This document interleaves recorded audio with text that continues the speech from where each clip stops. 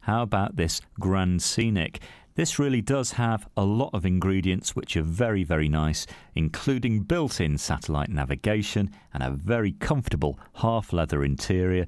This is not going to hang around for long. Now, it comes from 2011, and I was sat in the car yesterday, it was, this one, and noticed it's only got about 17,500 miles or thereabouts on the clock, so nothing there. Just looking at the information here, we do have a full service history as well, so this is a really good bet. Yeah, very comfortable cabin. You've got aircon, cruise control, CD as well, so it's all there for you.